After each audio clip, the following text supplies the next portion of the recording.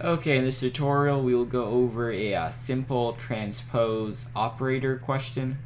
So let's say we have a matrix A is equal to 3, 5, 7.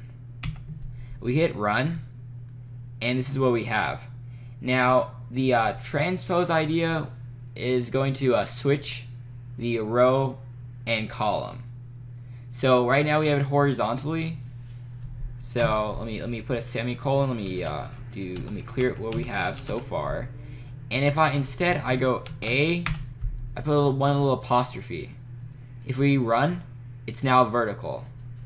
So this can be applied to any matrices in general. So as an example, let's now make A is equal to 3, 5, 7. We have another row, say 5, 6, 7. If we hit run, it's a 2 by 2. Now, if we transpose it, let's first clear, and we transpose. Once again, it just simply switches the rows and columns, and that's about it.